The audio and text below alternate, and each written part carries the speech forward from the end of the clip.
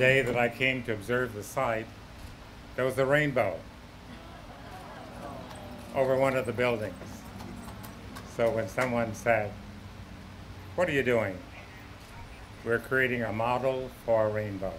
I've never been on a project, and we've done 40 of these before, where pedestrians walking by, whether it was a beggar or a CEO in a suit or children, didn't have some sort of smile or positive comment. We had political leaders here from the District of Columbia and political leaders from Tacoma Park. This is what brings people together. You know, whichever side of the line you live on, the DC line or the Maryland line, there are people who will come from both. It'll just really be helpful in continuing to bring the Tacoma DC community and Tacoma Park, Maryland communities together around our common metro area, our common commercial area, and our common interest in the arts. Oh, it's beautiful. I think it's going to help the whole community. I think it's going to do a lot for all of us here. Art and light and beauty, I shall not be moved, just like a tree that's planted by the water.